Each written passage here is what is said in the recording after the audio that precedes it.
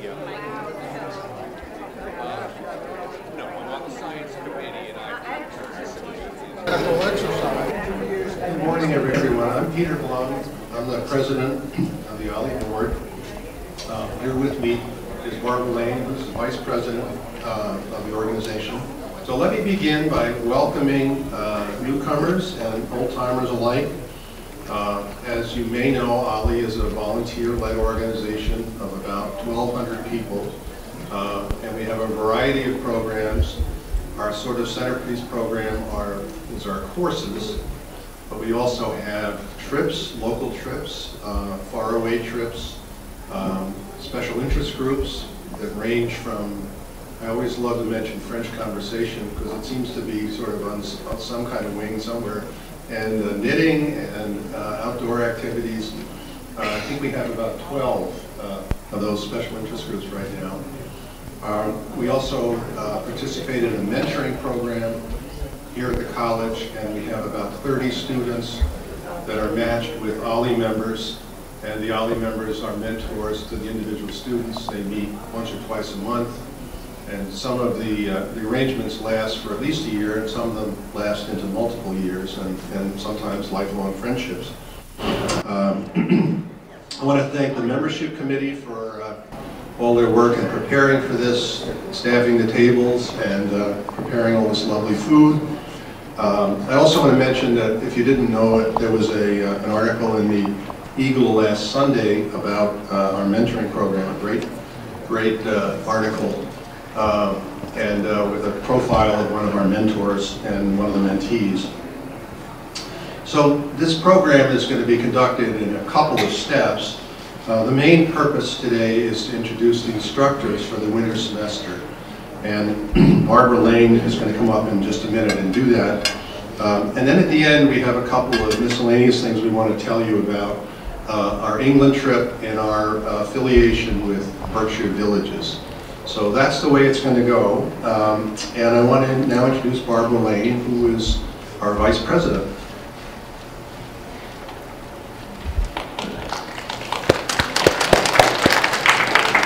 Good morning, everyone. Special welcome. I imagine there are a few of you who have just joined, possibly within the last few minutes. Thank you, Peter. An especially warm welcome to you. We do welcome you to the OLLI community. We're just so excited to have you here. I wanted to start by just speaking for a few moments about how one enriches their OLLI experience.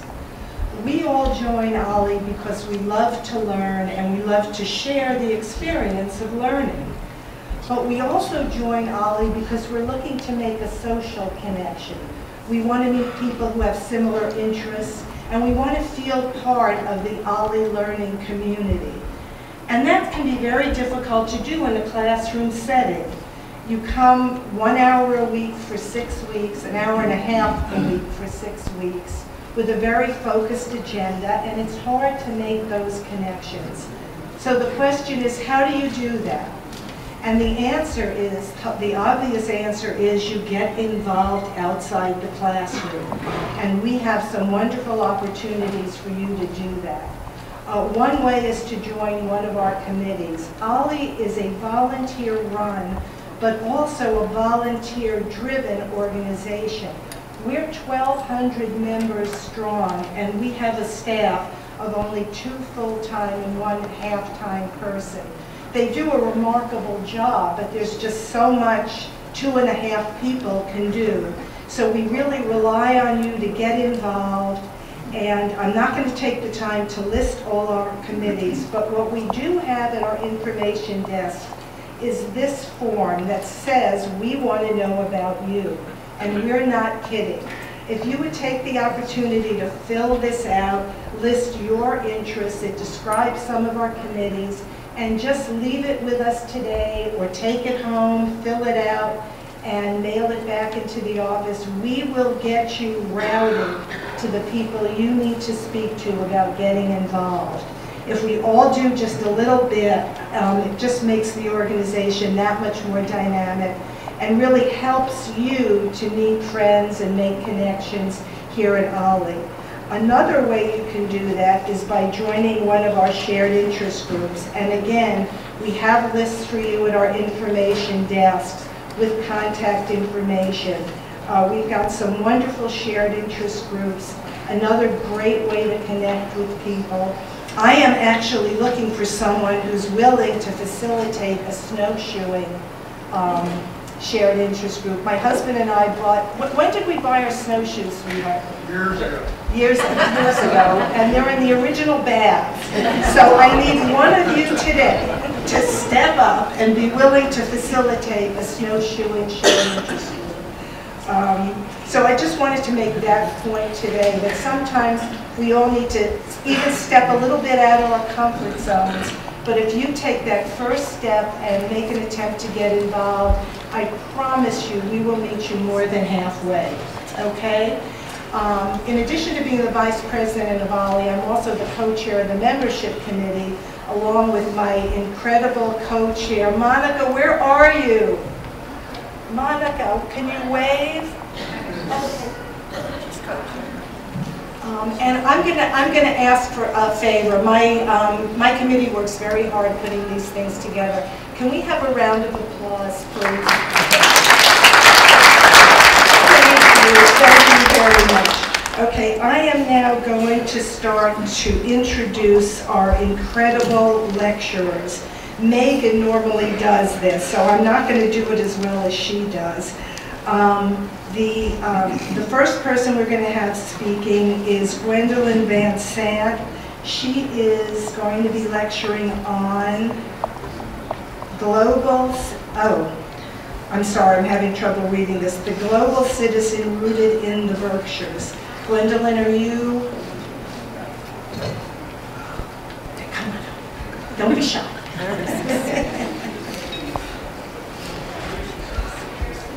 Gwendolyn is the co-founder and CEO of Multicultural Bridge.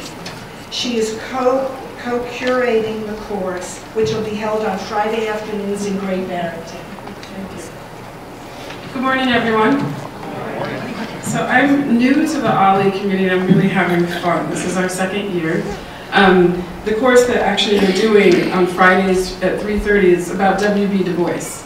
And did anyone in here take the course last year? We did the first round of this Du Bois course. We actually had 70 OLLI students there. Did anyone take it? That's here? A few of you?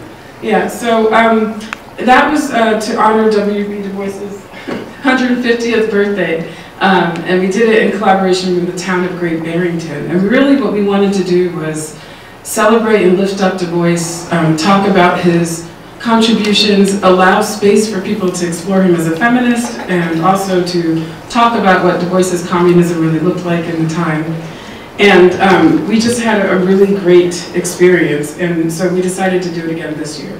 The theme is Global Citizen Rooted in the Berkshires, because our Berkshire County and Great Barrington has had a history of struggling with honoring Du Bois and his work. And, but if you go anywhere outside of Berkshire County, Du Bois is a hero. He's a hero internationally and nationally. Right now I'm in a consulting job with a bank, and two of the books we're reading, The Color of Money and The Color of Wealth, Du Bois is referenced throughout them for his ideas about economic equity and justice. So this time, Randy Weinstein, who's the director of the Du Bois Center in Great Barrington, and myself have co-curated a course of local and a few distant scholars. But the first night we have a play again at the Mahaley, just like last year. This play is an imagined conversation between Edith Wharton and Du Bois. And it was written by a woman that was born in the Berkshires and went off to Princeton and other places and has come back to raise her family. But she wrote this play when she went off to college and learned about Du Bois for the first time and figured out he was a contemporary of Edith Wharton, so she imagined a conversation. And that play's been put on many places outside of the Berkshires, and this is the first time we'll do it for the OLLI class, and then it'll be at the Mount later on in the summer. And then after that, we have Dr. Justin Jackson, who's a history professor at Simon's Rock. We have Letitia Haynes, who actually has a law degree, but she's the Vice President of Equity and Inclusion at Williams College. And then we have Reverend Sloan Letman of the Second Congregational Church in Pittsfield, and he is a member of the same fraternity that Du Bois was a member of. And Du Bois is actually considered a saint in the Episcopal faith. So we'll be talking and exploring Du Bois on those levels. And then Tasha Alston is another native Berkshire person who is now a professor of psychology in Georgia. She's flying back home. Her family's rooted in Great Barrington to speak about Du Bois. And then Dr. Marianelle Morgan is at SUNY. She's a professor of political science, and Professor Joan Sneed, who's just retired from MCLA, is African American history professor. We'll also talk about Du Bois and again visit him as his ideas about Black women and feminism. So that's the course. And I hope you join us. 6 weeks long, and I think that's it. Thank you. Our next speaker is Howie Barkins. Howie is the former OLLI board president and longtime OLLI instructor in cooking and films. His latest class, Tuesdays at the Movies Film Noir, will be held on Tuesday mornings in Great Barrington. Right. Good morning. The course this year, Tuesday at the Movies, is Film Noir. A couple statements. Film Noir is not a genre. Then what is it? Film Noir is a French term, but has little to do with France. Then what's the connection? And the Cold War and the threat of nuclear annihilation have a lot to do with film noir. Really? Why? Now the longest run-on sentence in OLLI history.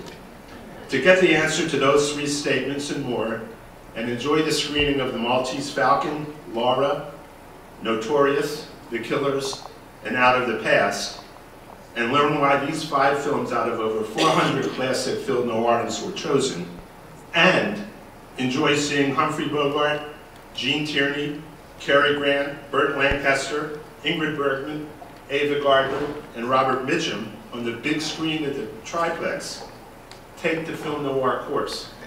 Tuesday mornings, 10:30, and there will be quizzes and prizes after every film. Thanks. Okay, and next we have Jamie Keller, a retired teacher who loves Latin with all her heart and is reading Virgil's Aeneid in Latin on Wednesdays in Pittsfield.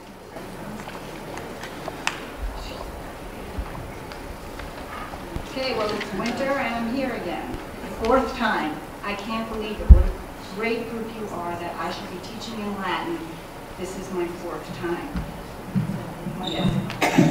But I did just have to say, I did have to laugh. I didn't do it when I saw the limit of 10 in the class. My God, if 11 of you sign up, you're welcome. No problem. Okay, so as usual, for those of you who have worked with me, I will supply the text, vocab, and notes. Please have a Latin dictionary, and since this year it's Virgil, the Aeneid. I did Ovid for 2 years, and then I worked out to Catullus, and now I'm really brave doing Virgil, and hope that some of you will join me. Just selections from Virgil's magnum opus, the Aeneid, Book 4 and Book 6. So very briefly, the Aeneid is a very relevant story because the Aeneid is a story of refugees. Okay, it's the Trojan War. The Trojans have lost, and they have to leave. Troy is literally burning. So Aeneas and his buddies get together, his comrades, along with his father and son. But oops, where's his wife? Oh, she's dead. And she comes to Aeneas as a ghost to say, go, go, go. It's time for you to leave because Mercury has come down and said to Aeneas and his men, it's your destiny and your duty to find a new land, the promised land, sound familiar, in the west. So off they go, no wife, because really how can you have the love affair that I'm about to talk about if you had a wife with him? And so he heads out. Books 1 to 6 of the Aeneid basically are his Odyssey, he and his men. Lots of obvious Homeric, similarities. And so he flees and he's almost there. His father has died along the way, and he's almost in Italy when a storm comes and brings him to the coast of Carthage, where he meets Queen Dido, also a refugee, by the way, and with a little help from the gods, they fall in love. And that brings us to book 4 of Aeneas, the Aeneas and Dido love story. Aeneas is there for a year until Mercury comes down, you're in the wrong place, which he has done several times along the route when Aeneas and his buddies go, oh, good place, let's build a city. Wrong spot. So he repeats himself when he says, what are you doing here? He actually calls him henpecked. You got to be going. So Aeneas decides he's going to try to leave without her knowing. How much does he know about women? And so she sees his men preparing to leave, and she goes down to the shore. They have a confrontation.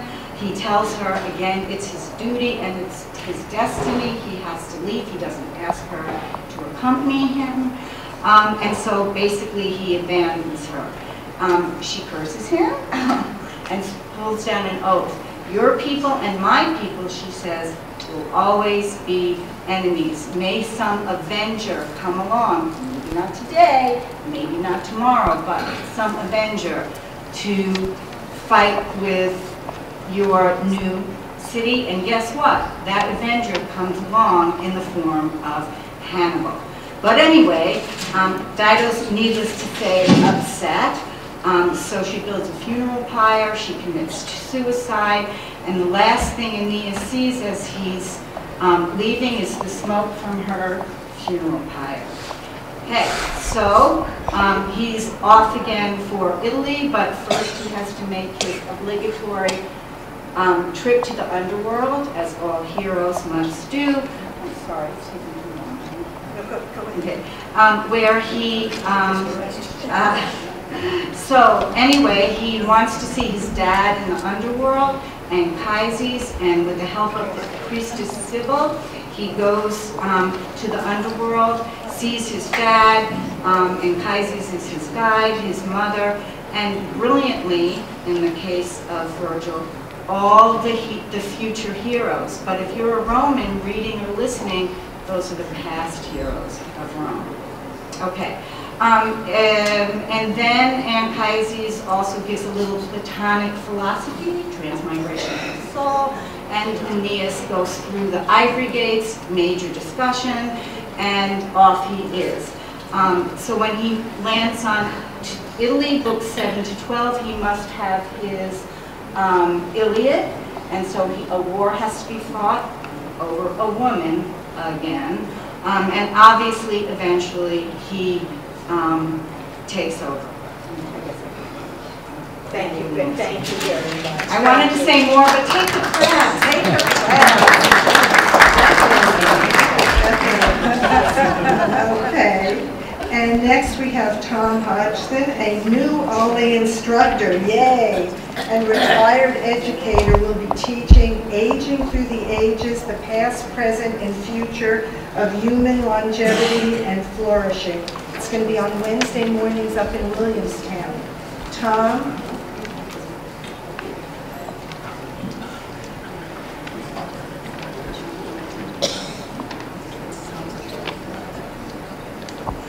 Hello, everybody.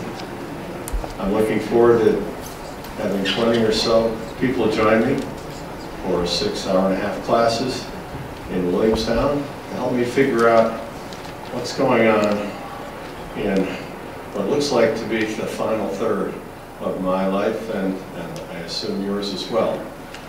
Having spent a career teaching, advising, and coaching students between the ages of 14 and 22, I haven't had a lot of opportunity to think about what aging's all about. I do know we're a young species. We're only about 100,000 years old, which is nothing compared to other species. And we've tried a lot of ways of organizing ourselves. And and taking advantage of and doing in our aging populations. So I come with a lot of questions I don't have answers to, and this will be a seminar course for that reason among others. Why do human beings live as long as they do when they get a chance to? What sense does that make? How have different cultures over time, hunter-gatherers, agricultural cultures, industrial cultures, and that's only a 200-year span, post-industrial cultures, how have they, in their various ways, understood what it means to grow older? I'm looking to learn as much as I can.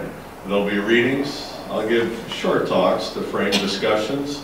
I'll ask the people there to keep intellectual journals so they can record their own thoughts about the readings.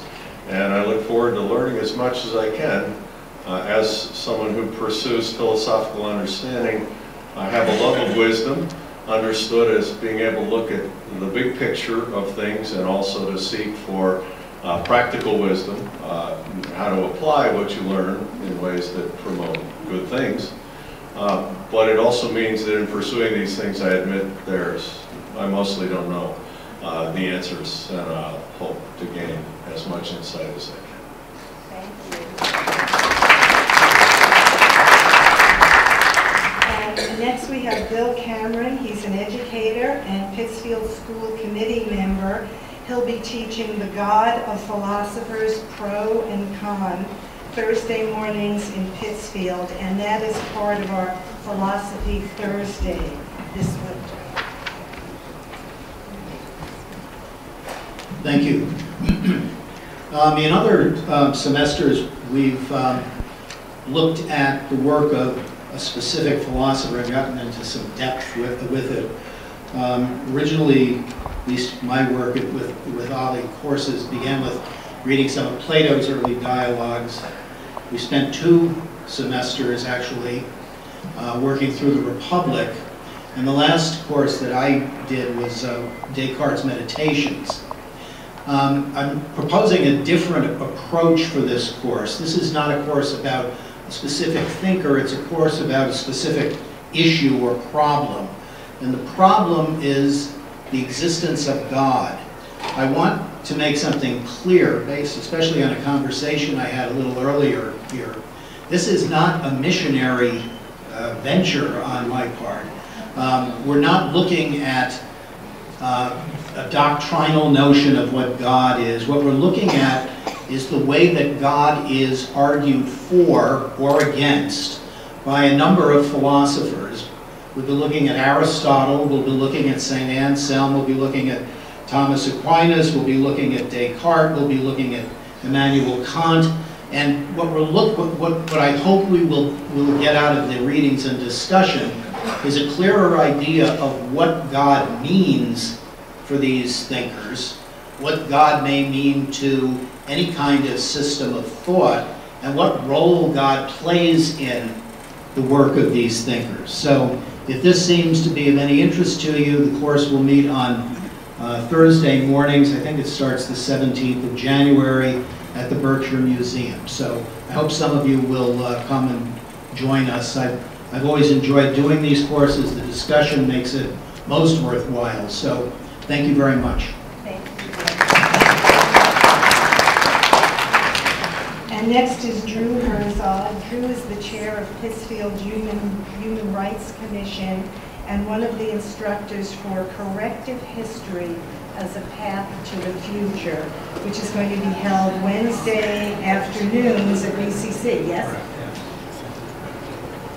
Hi, my name is Drew Herzig, and I'm going to be one of the presenters at this class. It's called Corrective History. That's sort of a grab bag title.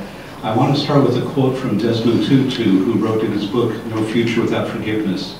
The past, far from disappearing or lying down and being quiet, has an embarrassing and persistent way of returning and haunting us, unless it has in fact been dealt with adequately. Unless we look the beast in the eye, we find it has an uncanny habit of returning to hold us hostage. So that was Desmond Tutu, his book, No Future Without Forgiveness, about the Truth and Reconciliation Commission in South Africa. And that is essentially what this class is grouped around, the concept of truth and reconciliation. I'm going to be starting with a look at Mahatma Gandhi's Satyagraha program and how it affected the civil rights struggle here in the United States. And interestingly about Du Bois was one of the first promoters of Gandhi here in the States through the Crisis magazine and other articles Du Bois wrote tracking Gandhi's history in India and in South Africa, including kind of thing. So there was a long, not just right around the civil rights movement, Martin Luther King, but right through the 20th century, the African American community was paying attention to what Gandhi was doing in India. So that's going to be part of the discussion. Then Bill Sturgeon is going to be talking about the years he spent in South Africa working with the people around Nelson Mandela during the Truth and Reconciliation process. So I'll be doing the first class on Gandhi's influence on civil rights. Bill Sturgeon will be doing 2 classes on the Truth and Reconciliation process in South Africa. His second class will be discussing what a Truth and Reconciliation process might look like here in the United States. And then the 4th class will be Pastor Ralph Howe from First United Methodist Church. He's going to be talking about forgiveness, the reconciliation part, because the truth has to lead to the reconciliation, otherwise it's just that ugly truth kind of thing. So he's going to be talking about forgiveness, reconciliation. Will Singleton will be coming to shake us up and saying, well, what are we going to do now? How are we going to take this moving forward kind of thing? And then the 6th class, ideally, will be a community discussion about what truth and reconciliation means to all of us in our own individual lives and our lives here as Americans. So it's going to be quite an interesting, interactive class. And Gwendolyn is gone, but again, Du Bois is part of this sort of thing. The God of the Philosophers, because essentially what we're saying is, how do we act as moral agents? How do we reclaim our moral agency? What are we going to do to bring truth and reconciliation into our lives and into our community? It's going to tie into the class on Hannah Arendt and that sort of thing. And even, I love it, it even connects to Aeneas going to the underworld, because unless you face your past, unless you go down into the underworld and look at what happened, you can't come back out and forge a new future. You have to, it's again, as Santiago said, those who can't remember the past are condemned to repeat. That applies to human psychology and it applies to social psychology as well. One last thing, whether you call it, as Gandhi would say, ahimsa, or in South Africa, Ubuntu, or Martin Luther King's the beloved community, it's a way of saying, how are we going to get together and live together as human beings in community? Otherwise, we can't survive here. So it's going to be a real interesting class. You can tell I'm passionate about it. It's exciting to deal with these things based on history, based on human psychology, and based on our capacity to be moral agents. It's going to be Wednesdays, 3:30 to 5 p.m. starting January 16th, somewhere here on the BCC campus. Thank you. And now I want to introduce Tony Siegel. Tony's going to be co-chairing the Science Conversations class along with Peter Blum. Tony has an MD from Cambridge University, was a neurosurgeon for 30 years, and he is chairing the OLLI Science Committee.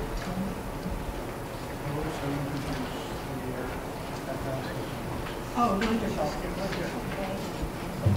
Good morning. I'm co-chair of the Science Committee. My co-chair, Andy Fisher, is here today. Andy, where are you? Thank you very much for your help and everybody else on the committee. The Science Conservation Conversation class, Peter Bloom and I do, seems to be very popular. We get the same people turning up year after year. Some people never learn. And basically, we read the Science Times on Tuesday, the science section from the New York Times, and discuss it on Friday. And the job of the audience is to stop me talking, which is not always very easy. But Peter covers superbly the physics and the hard science part of it, and I cover the medical and psychological and other things. But our job basically is just to say, yes, thank you, and okay, yes, and you're next. And we don't think it's our job, we think it's the audience's job. So the more input we have, the better. Agreed, Peter? Absolutely. In fact, if we sit there and just point, it's fine. The audience over the last few years has been terrific, and you're all welcome. There is no limit on this class. And everybody will get to speak. If you're sitting at the front, you do better though, because I notice you more easily. And the other course we're doing on Friday, and the other course in science for the winter, is what we call Advances in Medicine, that we've been doing now for about 6 or 7 years.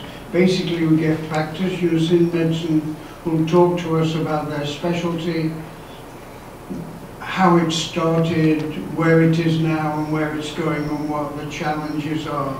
And we have 5 presentations. We start off with 2 neurosurgeons who are approaching the highest pinnacle of life possible, as you realize. I think the only person here from the group is Dr. Mark Safran, who's going to say a few words about osteoporosis in the beginning of February. Mark, do you want to say a couple of words now? Yeah. Really, I mean, Okay. you can see what's in the booklet there. And, Right. You know, Yeah. I will be also welcoming questions and, we'll talk Sure. about what people Thank are you. also interested in. And I'd also like to recognize Dr. Gordon Josephson, who's helped to arrange some of these classes, because he has an advantage on most of us. He's still doing some practice and has contact with real living doctors. And we find that interesting. And thank you very much, Gordon. But again, it's not quite as much question and answer as the science thing, but it's a normal class. But basically, everybody who goes to a medical class wants a free consultation. Except the questions always start off, I have a friend who has this severe problem, and it's answered. So whichever way the lectures do it. So we have 5 lectures, and over the years we've covered nearly every possible specialty. But thank God they're inventing new ones every year, so we keep up. Some of them are cures in search of diseases, but we will keep going. So we encourage you all to sign up and come along and contribute. That's the main lesson and appeal I have for you today. Thank you.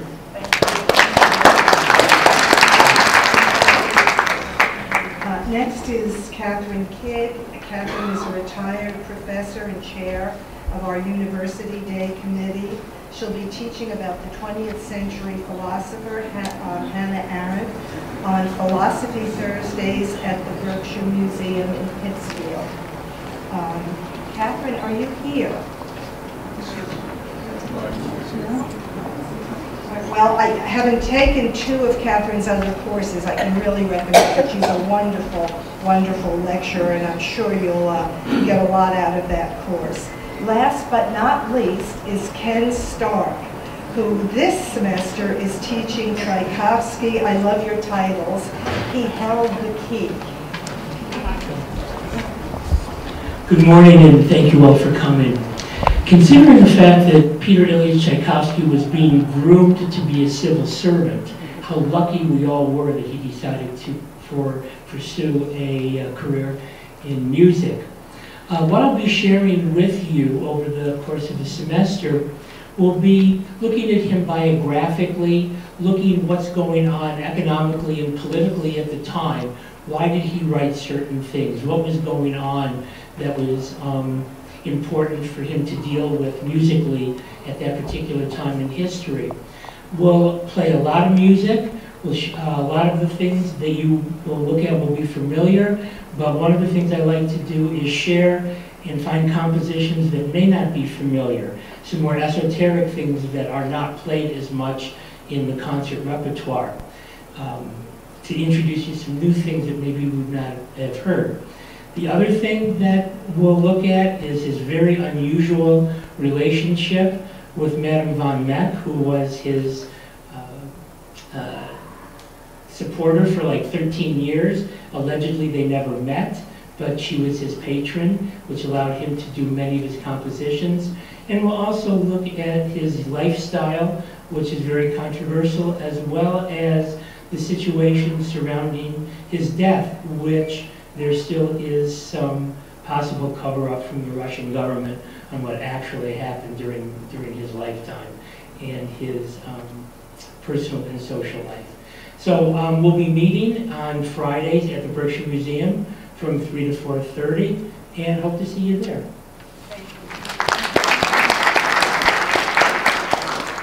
We're a little out of order here. I want to introduce Phil McKnight, who is not teaching a class for us this winter, but who is here for a different reason. Phil is a past instructor for many years at OLLI. He has taught Shakespeare and the law and environmental law for OLLI on several occasions, and he has proposed, and OLLI is undertaking at his suggestion, a trip to England next summer.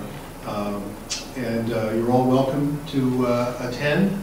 The title of the trip is Shakespeare the Tudor Age, and it involves a visit to Oxford and a visit to Stratford-upon-Avon, and Phil will tell you a little more. Thank you, Peter. This is going to be quite an adventure, primarily because OLLI hasn't done something quite like this before. So we would like very much for you to support us and come with us next July when we do 3 days in Oxford and 3 days in Stratford. We leave on Sunday, July 14 and return on Sunday, July 21, so you'll miss only a few of the Tangled performances. We will spend the first 3 days, Monday, Tuesday, Wednesday, in Oxford. Some of the highlights will be an evensong at Christ Church Cathedral, which is the cathedral church of the city. I've heard this service several times, and it will definitely give you goosebumps when those voices soar into that medieval cathedral. We'll take a look at Blenheim Palace, the home of the Duke of Marlborough from a grateful nation, where Winston Churchill is buried. And the highlight of the Oxford portion will be 2 talks from current Oxford dons, or professors, both of whom are leading scholars in England on Shakespeare. On that Thursday morning, we take a bus up to Stratford, and there we will see, among other things, 3 productions of the Royal Shakespeare Company. I just checked with the company, and they've announced their schedule for next summer. One of the plays we will be seeing is The Taming of the Shrew, written about 1585, the same time he was writing Romeo and Juliet and Midsummer Night's Dream. We don't know the dates of the start or the end of any of his plays, but 1585 is the generally accepted date for Taming of the Shrew. It also provides the lead actor, Petruchio, with the opportunity to encourage his brand new bride to give the famous ending speech in which she admonishes all women to obey their husbands. A line which clearly sailed in Shakespeare's time, maybe not so much today. The next play we're going to take a look at is As You Like It. That was written about 1599, at the same time Shakespeare was completing Hamlet and Julius Caesar. So this is a bit heavier as a comedy than Taming of the Shrew or Midsummer Night's Dream. You will also get a fashion statement primer. You will learn all about the art of cross gartering. Remember garters? The third play will be Macbeth. And this is the shortest of all his plays, just under 2,000 lines. Hamlet is over 4,000. So it moves quickly along up there in the Scottish Highlands. And to my mind, it's always been a costumer's dilemma. What does he or she do with Lady Macbeth in the sleepwalking scene? Because in medieval times, adults went to bed without any clothes on. Nevertheless, we'll pursue through that. We'll also have 2 talks up in Stratford.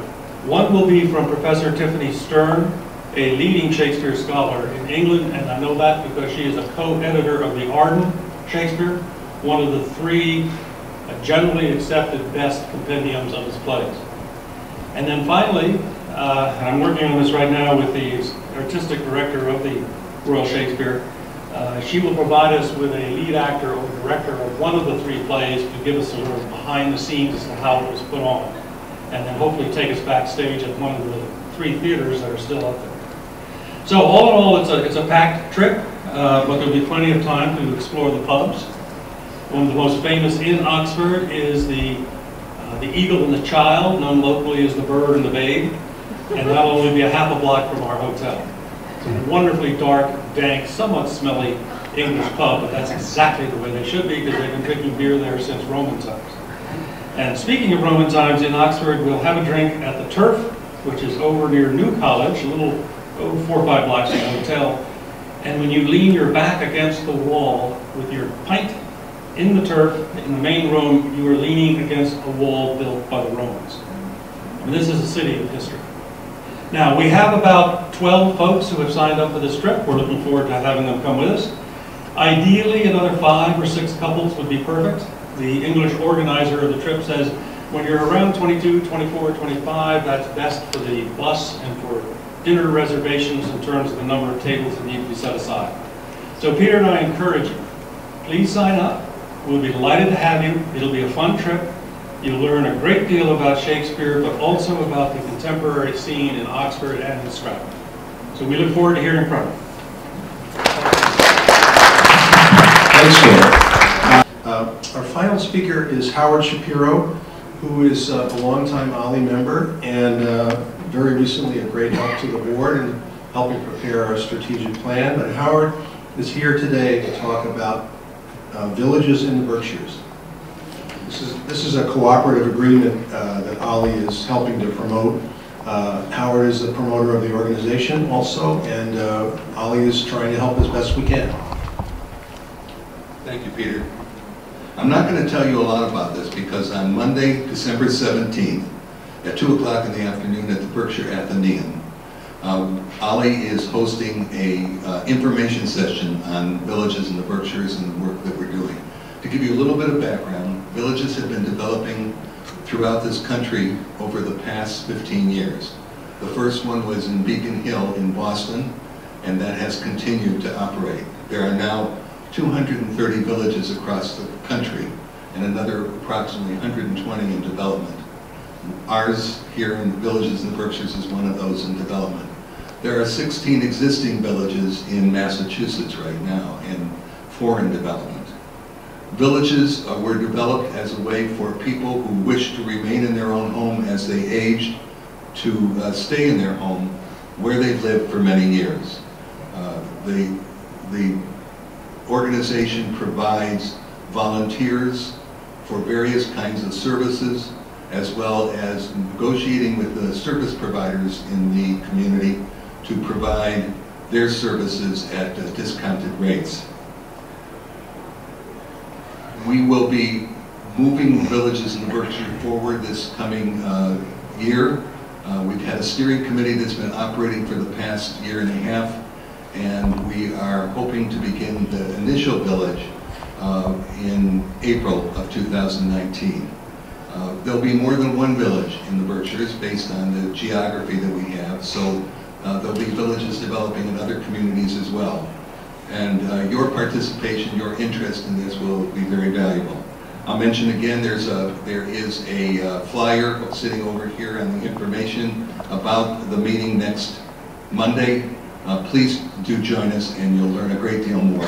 Thank you. Thanks, Howard. Before we wrap up, I want to thank the membership committee again for all their work in preparing and staffing this meeting. I want to thank Bob DeRosier over there behind the tripod for filming today. Thanks, Bob. And please remember that you can sign up for classes and join OLLI at the table in the back, right at the head of the stairway. Thank you very much. Hope to see you again soon.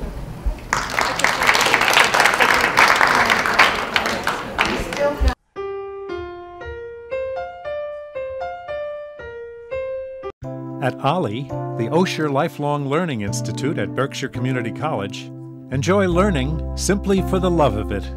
Educational partners Williams College, BCC, Bard College at Simon's Rock, and MCLA provide some of our outstanding faculty. Take a class in the arts, history, literature, and so much more. Contact OLLI today. Meet new friends. Keep your curiosity alive.